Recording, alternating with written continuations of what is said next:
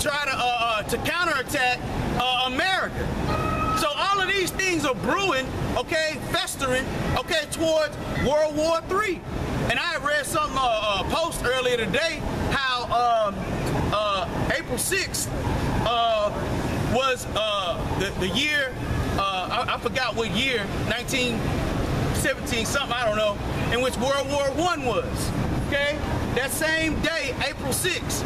And April 6th, 2 days ago, is when Trump launched those missiles over there at Syria, you know?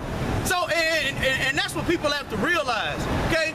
These elite, quote-unquote, Illuminati people deal with numerology, okay? That's their whole notion, okay? Kabbalism, okay?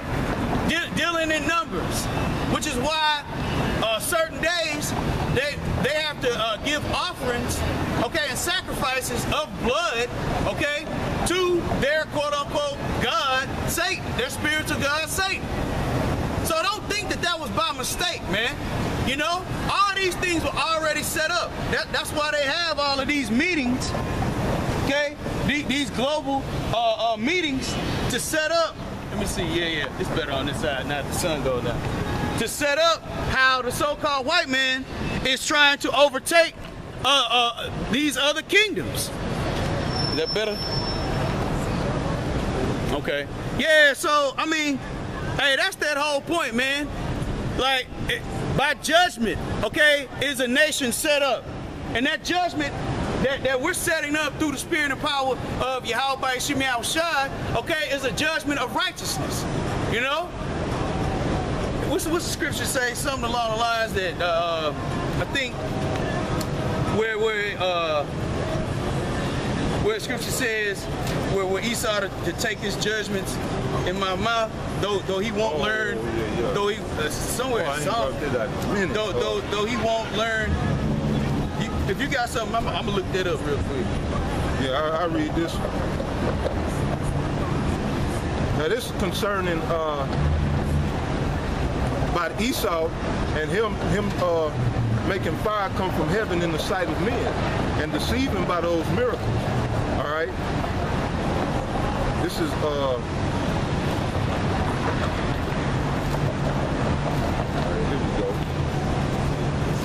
like I say, that was dealing with NATO and that bombing campaign of Serbia and Kosovo. And that was on March 23rd, 1999. This from an article it said was NATO's intervention in Kosovo in 1999 just? This is what this article by Laura, a woman named Laura Wise, from June 21st, 2013. So I'm gonna just jump into it. It says on March 23rd, 1999, NATO began a 3-month-long bombing campaign against the Federal Republic of Yugoslavia, allegedly to prevent the ethnic cleansing of Kosovo, of Kosovar Albanians in the semi-autonomous region of Serbia by Slobodan Milošević's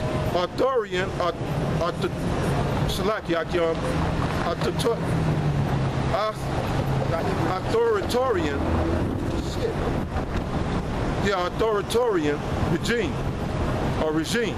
The decision to launch a humanitarian intervention and the way the campaign was conducted is a highly controversial subject, as is expected with such a diffuse concept that contravenes the international norm of non-intervention. So, and that's the point. Here the article says that it's a highly controversial subject because really NATO didn't have any business intervening in Kosovo, in Serbia. But that's why the scripture says, you know, that he had the power to deceive by those miracles. That's all NATO and the U.S. does, is to deceive. They deceive the masses. So while the brother get that, I'm gonna go back and read it. this is Revelation chapter 13, verse 14. It says, and deceiveth them that dwell on the earth by the means of those miracles which he had power to do in the sight of the beast. The beast saying to them that dwell on the earth that they should make an image to the beast, which had the wound by a sword and did live. And he had power to give life unto the image of the beast, that the beast, that the image of the beast should both speak and cause that as many would not worship that image or the image of the beast should be killed. Yeah. That's the power that Esau has today. Because it's coming down to the wire, what the brother was saying with that mark of the beast, that either you're gonna take this beast mark and get down with that image, or you're gonna be destroyed. So that's why we dwelling in the faith of Yahweh Ba'ashem Yahushua, that we can have the protection of Yahweh Ba'ashem Yahushua when we tell Esau to take his chip and shove it up his red crackery ass. God. You know? God. We want that protection of Yahweh Ba'ashem Yahushua. So that's why you see us out here faithfully to prophesy the words of Yahweh Ba'ashem Yahushua, come hell or high water. I got that one. All this is, you want to continue? Let me go ahead and knock it out. Go ahead. I got one more. Let me see, this is verse 16. And he calls it all, both small and great, rich and poor, free and bond, to receive a mark in their right hand or in their foreheads. Let's talking about this RFID microchip. All the image of the beast is going to come down to this. Right. Because see, you people, y'all are already indoctrinated with that image. So when this is presented to you, you're not going to give it a second thought. Right. You're going to jump into it head first. Yeah. They don't take no persuasion. No, I mean, if I can say this real quick, I mean, as you see people lined up for iPhone 5, 4, 6, 7, hey, you got people lined up for Esau's technology right now. Already, bro. You know? And I mean, they don't know what's all in these cell phones, the capability of what's happening. So when the so-called white man says, hey, guess what, man? This chip that you're gonna get, you won't need to unlock your cell phones anymore. You can open up your doors to your cars. It'll be a smart device. All of your bank accounts will be tied to it. Most of these people are gonna jump head first for it. Plus they're gonna sell it, you know, as the new best thing. You know, he's already putting it in other shows and programs, you know, subtly to have people believe like, hey, it's okay. So yeah, I mean, hey, it's gonna be easy, as the brother was saying, to have people fall for it. You know? I want to show Jake that article, man. Cause I know I butchered that article, but hey, you brothers can go and check it out. Give the website. Con. You can see it. This is www.e-ir.info. Yeah. So if you want to check it out, you can just type in Kosovo in the search engine. You know, you get there, it'll give you the download. But yeah, I just wanted to do that because I know I butchered that article, man. Hey man, it's all through the spirit. Yeah, you were finished with your point?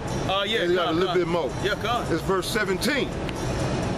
And that no man might buy or sell, save he that had the mark or the name of the beast, or the number of his name. Right. Here is wisdom. Let him that hath understanding count the number of the beast, for it is the number of a man, and his number is 666. Right.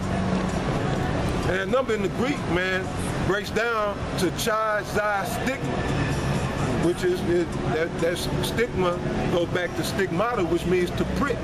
That mark, when you look up mark, it's in the Greek charagma.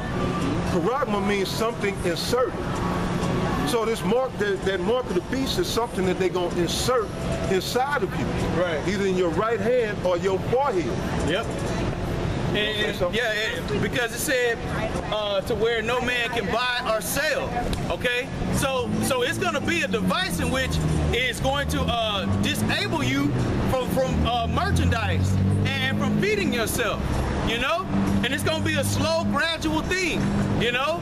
At first, Esau's gonna entice you with this chip, you know, showing you all the features of it, okay? But then once enough people get it, he's gonna make it mandatory, you know? He's gonna say, hey, look, man, I mean, because that's another part of the reason why Trump shot the missiles over there in Syria, you know? It's because his whole economic system, that dollar, is crashing. That petrodollar no longer is having the same amount of weight in which it has in ancient days. So now that dollar is crashing. So he has to come up with a new currency, okay, in which people can use, which is digital currency, which is basically instead of him having this fractional reserve banking, now, all money is just gonna be like points. You know what I'm saying? Like I mean, it's just some fabricated number in which the so-called white man has, and then this way, he can raise the prices on food, he can raise the prices on gas, he can cripple the whole economy within one stroke or one key move, you know? So yeah, most of these people, they have no idea. They think that the RFID microchip is going to be something new and fascinating. Right. So yeah, I mean, the only point I wanted to bring out a little bit further was that you're not going to be able to buy or sell without it. And that Israelites, okay, the elect of Yahweh Shem Yahushua are not going to take this chip, man, or anything that resembles it, okay? And it don't matter if it's anywhere in your body. Scripture says right hand or forehead, but if you get it on your left leg, you still taking the chip. You still taking the mark of the beast. That's right, brother. Yeah, think about it, man. Just the term, think about it. Mark of the beast. Right. That means just like anything else, man, if you let somebody mark you, that's saying that you belong to them. That's right. So if you take this chip, that means you belong to Esau and this beast system that he's constructed. So then the Heavenly Father can't do nothing after that but destroy you. Right. You are denouncing Yahweh by Shem Yahushua by taking this mark.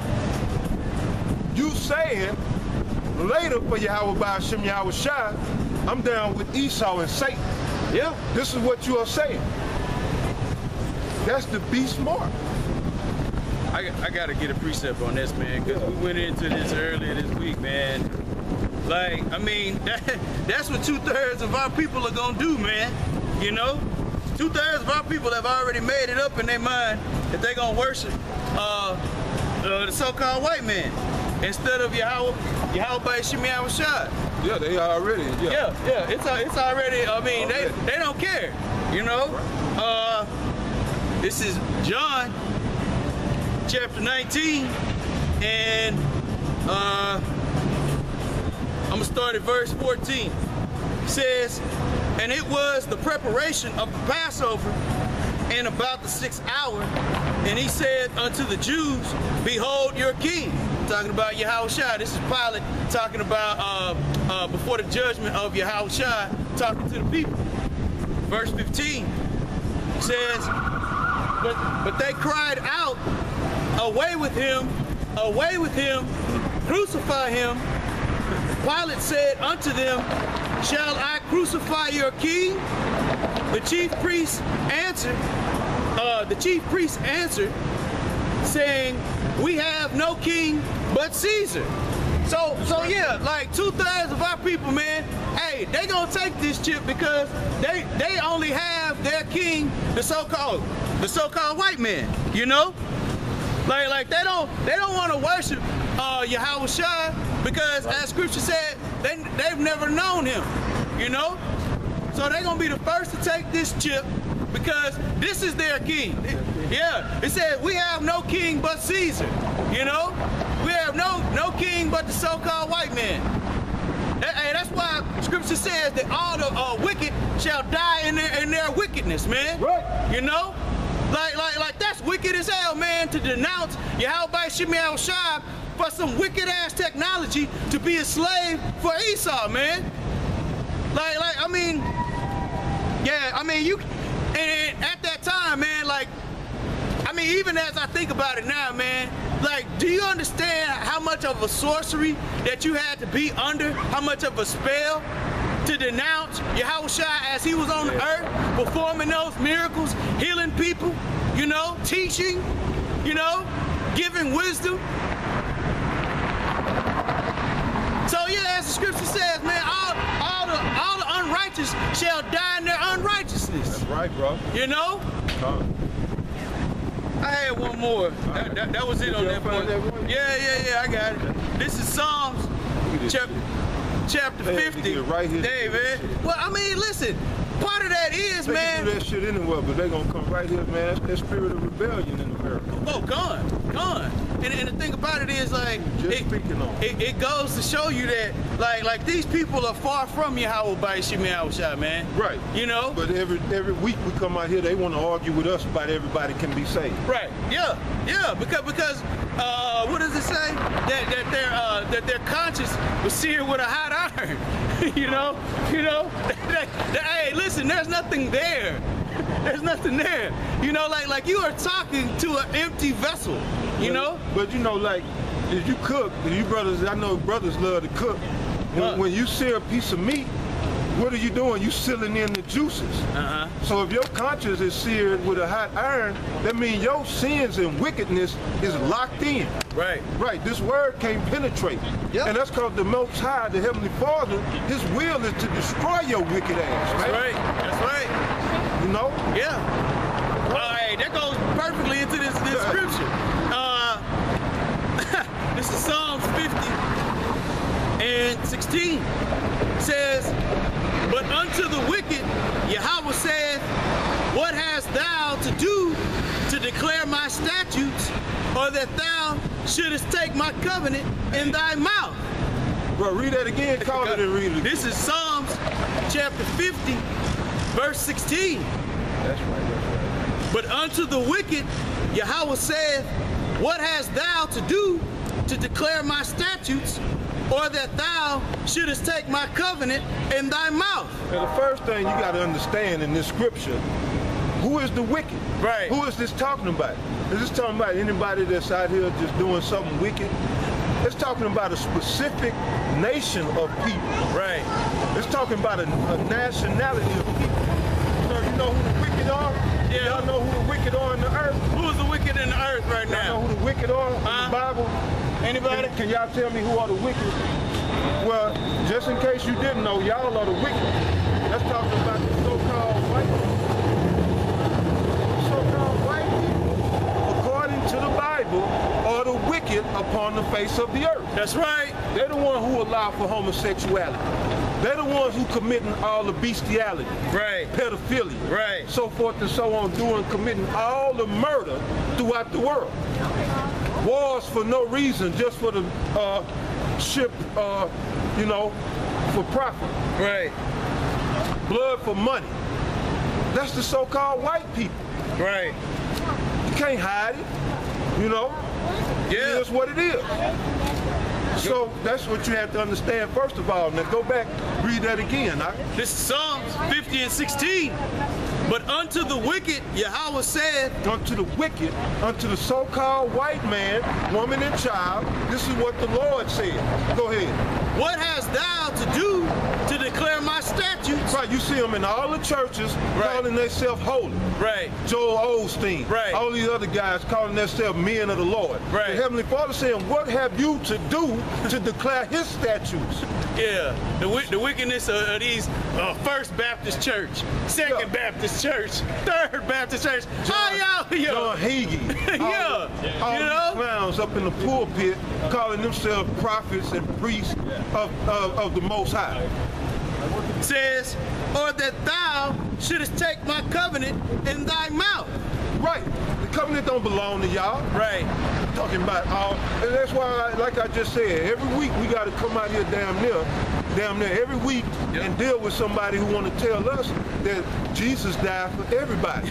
That everybody can be saved. Right. But here the Heavenly Father said unto the wicked, what hast thou to do to declare his statutes and judgments and take this covenant in our mouth? Meaning the covenant don't belong to you. Right. The covenant is for